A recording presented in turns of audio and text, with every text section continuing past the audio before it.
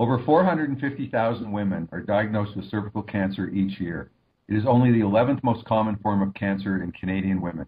In contrast, in sub-Saharan Africa, it is the most common cancer affecting women. The reasons include the lack of screening and the high incidence of HIV, which puts women at a much higher risk of getting cervical cancer.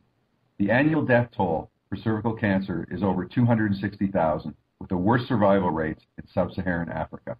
My name is Dr. Barry Rosen. I am the head of gynecologic oncology at the University of Toronto.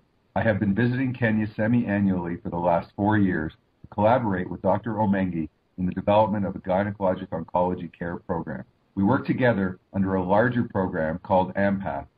AMPATH is a consortium of institutions from North America, and we partner with Moi University in Eldoret to establish a broad spectrum of healthcare and social programs in Western Kenya.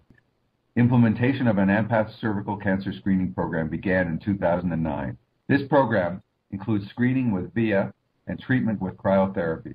We have found that its effectiveness in HIV-positive women is poor, with a failure rate of over 30%. In addition, we have found that 35% of women who have an abnormal screen are lost to follow-up because of barriers related to travel time and cost. Our bold idea is to address the treatment failure rate of cryotherapy and high loss to follow-up rate by introducing a see and treat approach with a technology called LEEP. This is the same treatment used in Canada. LEEP is a procedure where the abnormal cervical lesion is excised, and it has been proven to be more effective than cryotherapy. We plan to introduce LEEP at the initial screening visit for women with an abnormal screen.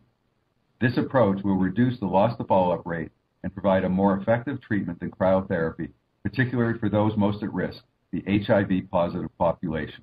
See and treat with LEEP will save lives.